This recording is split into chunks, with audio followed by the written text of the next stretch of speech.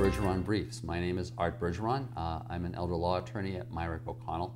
For those of you who haven't seen the show before, Myrick O'Connell is a firm that has 60 lawyers in it. I do nothing but elder law.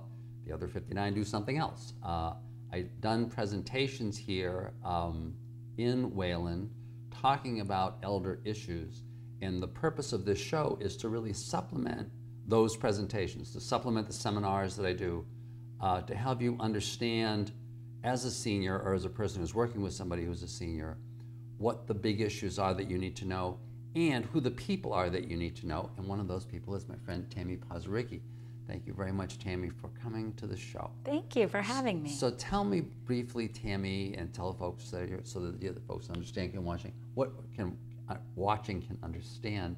So what do you do exactly, and how did you come to be doing it? And then we'll talk a little bit more about that. Okay. Well, right now I'm going into my 8th year of owning Pleasant Trees Adult Day and Consulting Services. What is that? Pleasant Trees is a home-based social model day program specialized in earlier to mid stages of Alzheimer's and dementia care. So what I do is provide... I was going to say, and what is that? What is a day program? What does that mean? What I do is provide the individual for a reason to get up in the morning, a purpose, to enjoy socialization. As we know, with Alzheimer's and dementia, it can be very isolating to someone and the caregiver with the disease. So they come to my program 5 days a week. It's Monday through Friday. And they can come more than or a few days or all week or whatever. Right, they can come 2, 3, 4, or 5 days, up to 8 hours a day. I have folks that come for 9.5 hours a day. The biggest deal is to be flexible to the needs of the caregiver. And before we continue talking about that, so tell me, so how did you start doing this? How did you come to be doing this? I graduated with I have a master's in counseling psychology and led my way to working as a social worker in long-term care.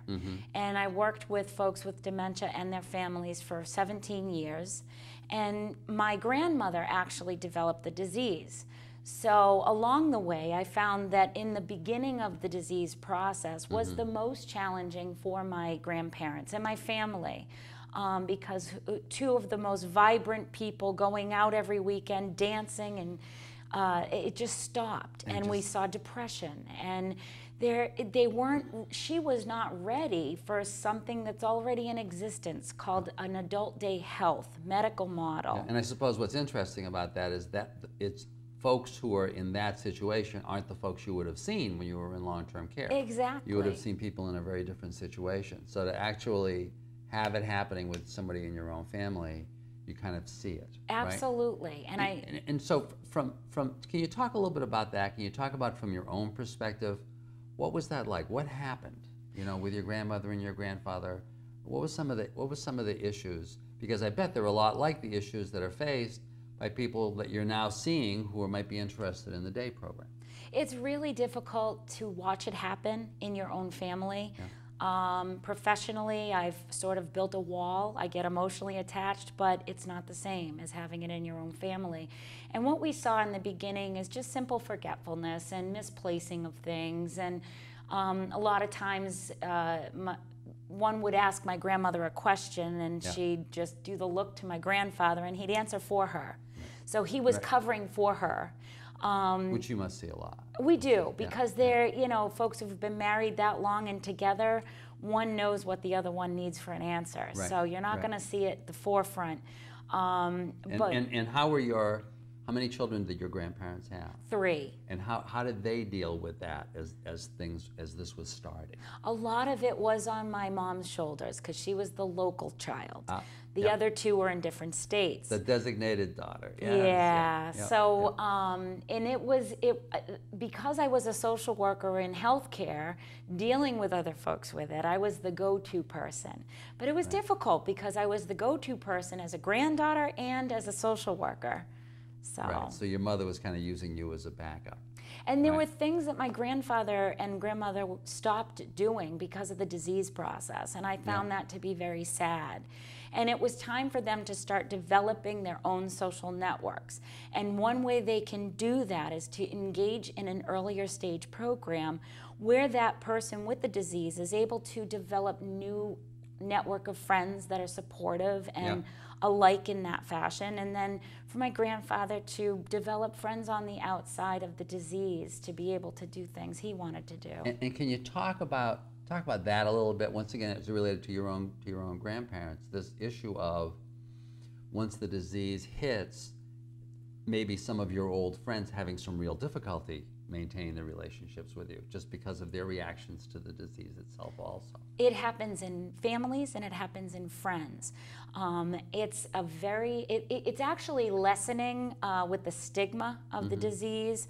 I see it more and more because of the level of education that's out there now for it.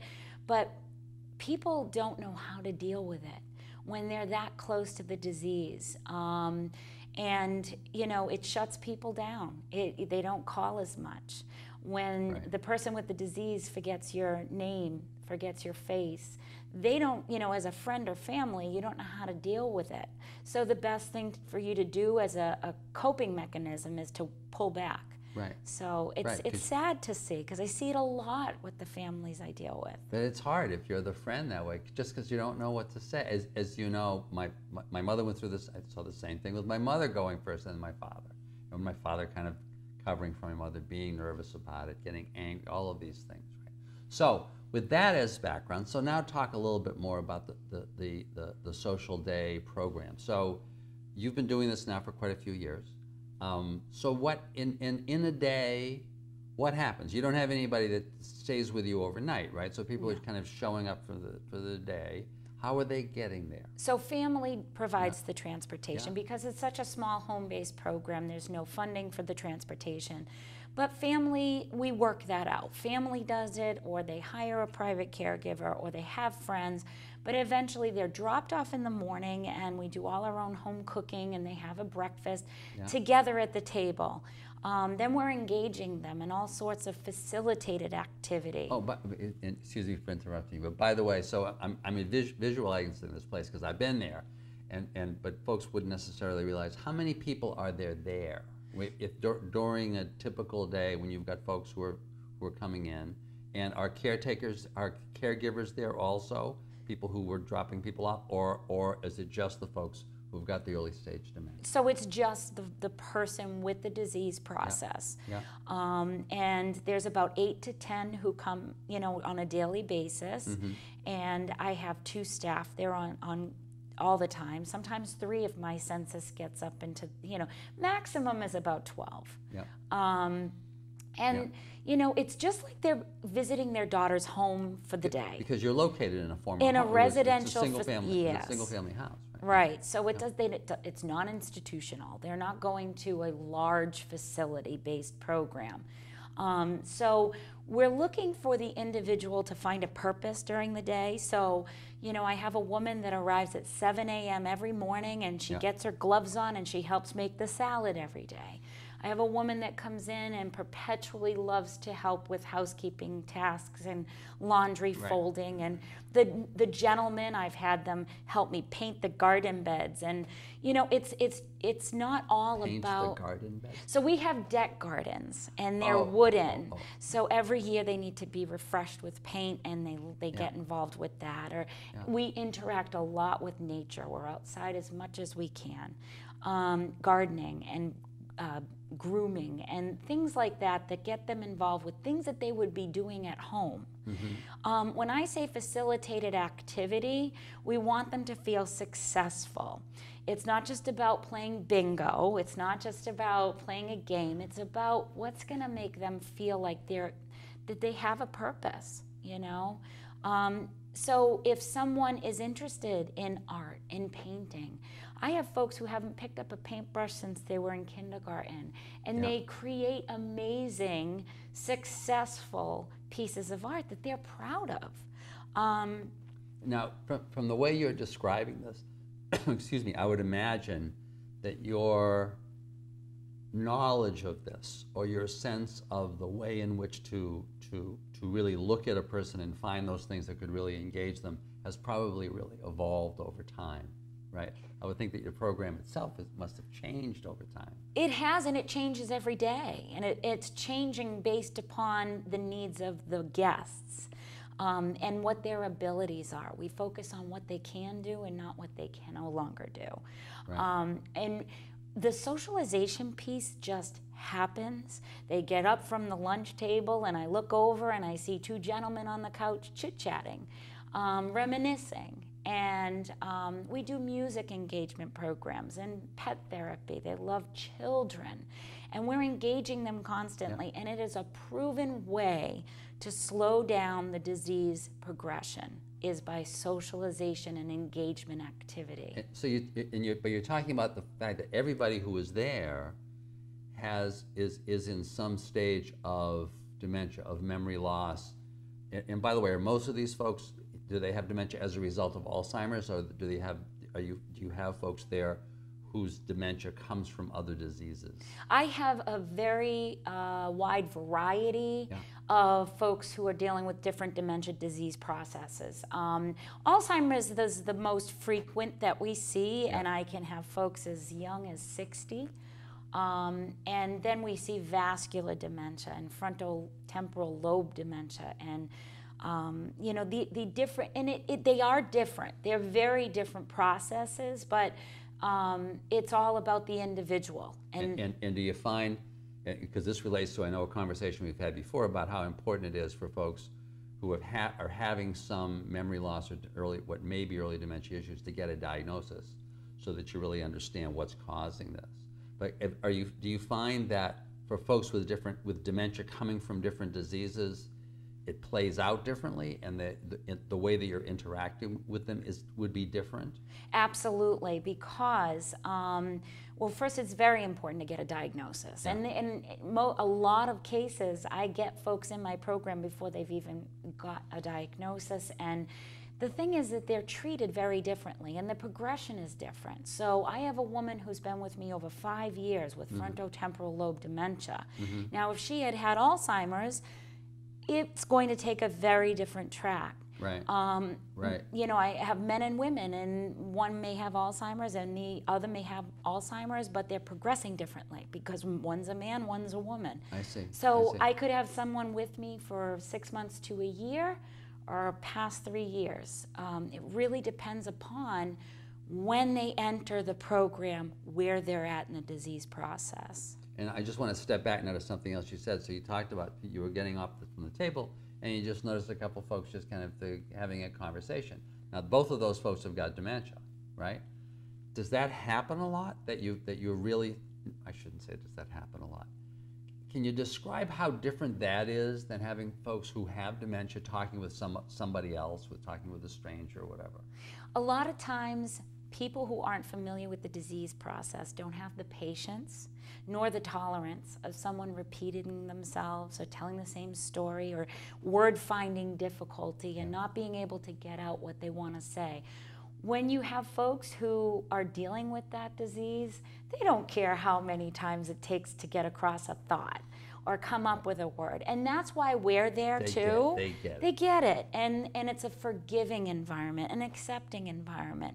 What I've seen is like the typical person who's been attending a senior center, choosing their activities, and then no longer able to initiate, make friends, choose an activity, and they're found floundering in the senior center. But when they come to a program like Pleasant Trees, we facilitate it for them so that they feel successful, like, I can do this, I can actually have a conversation without fearing judgment. Right, right, that's a very different experience. So one of the reasons why I invited you on the show was I had called a friend of mine who they work at Jewish Family Services, Jewish Family and Children's Services in Waltham, if I recall correctly. Her name is Solzberg. Beth, yes. Beth Solzberg. Is it Solzberg or Stolzberg? Stolzberg. Stolzberg. She's going to kill me now because I said that on TV. So Beth Stolzberg is because I said I wanted to do a show about memory cafes, and I know that they did one. And she said, "Oh, I can't make it. I'd really like to make it to the show, but you should really call Tammy Pozerycki. I said, well, Tammy Pozerycki, she lives in my hometown in Marlboro, right? And that's where her, but I didn't know that, and I knew she had a memory cafe, right? She said, oh, well, that was the first one. That was the first one in the state. Yes. So you never cease to amaze me. So tell me about what that is, what a memory cafe is, why you started doing it, how it has evolved, how it is different from your program stuff. Sure. So I was coming across some reading news articles on social media and found out what was called the Alzheimer's Cafe. I read a lot about it. It began in Europe, and this Dr. Ludwig, she started a memory cafe in New Mexico, and I thought, wow, this is really interesting. Well, what is it? A cafe is a supportive environment that's provided for the caregiver and their loved one with a dementia disease process to go at the same time. That's right. So they all arrive. It's probably a 2-hour span. They socialize. They engage with each other. There may be some facilitated activity. I was very interested in it.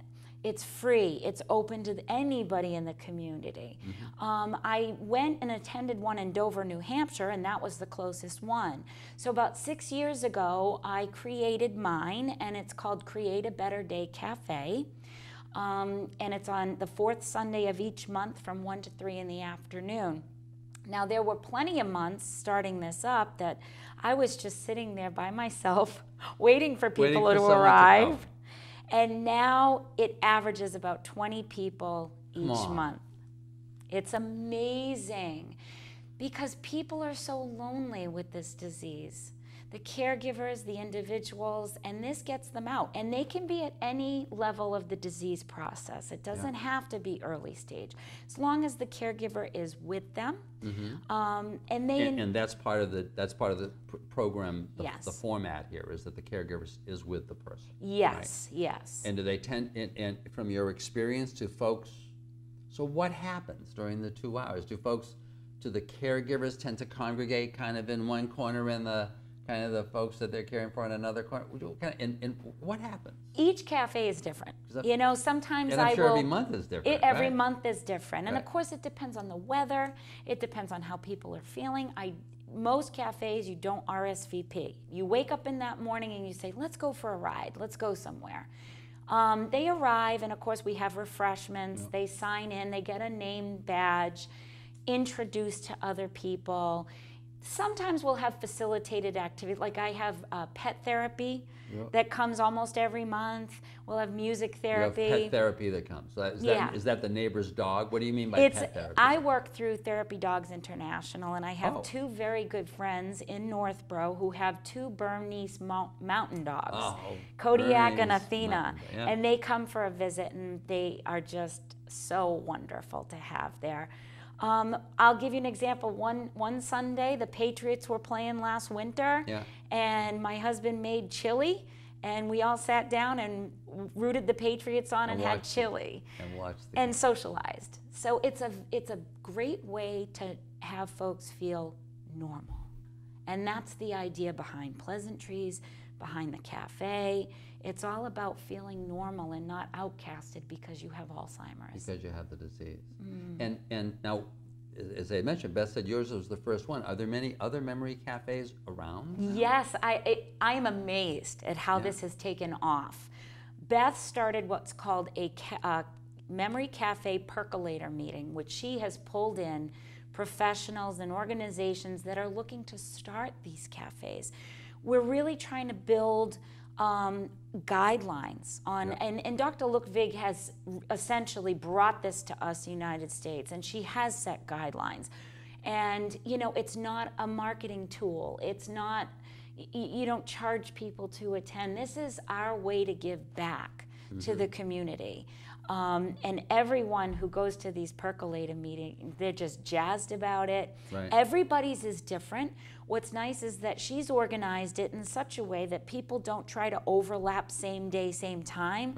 So an individual and their loved one can go to a lot of different cafes. Because that's one of the things that really interested me when I heard about this. Was I was saying to myself, this notion, wouldn't it be great You know, if you're living in one of the communities around here, and there are 5 or 6 of these, so you just have this ability on any given week, often on different days, to just kind of stop in. Absolutely. Just to stop in and you're really providing yourself with a variety of people. You're bumping into different people, because there may be some people it kind of doesn't quite fit. Yeah. One particular group, but there may be another group that really fits. So it just sounds very exciting. And Dr. Lukvig's been great as far as keeping a website, alzheimerscafe.com, I think it's .com, that actually posts all the cafes in every state. So that's great. Yeah. That's great. Well, thank you very much for explaining welcome. that. Thanks for talking to us about how the supportive day program works, and you know, I think we're all hoping there'll be more of those. And the notion of, if you want to stay at home, knowing that you can kind of get out. Absolutely. Not necessarily every day, but a lot of days, and go to somebody's memory cafe, is like just really cool. Yeah. So. You have a sense of Tammy Pozerycki. You have a sense of that supportive day program. I know there are others in this area, but now you have a sense of how they work, and of this recently developing and I think really burgeoning memory cafe movement. This may be relevant to you, to someone you know. I hope that you'll share this information, and I look forward to seeing you on the next installment of Bergeron Briefs. Thank you very much. Thank you.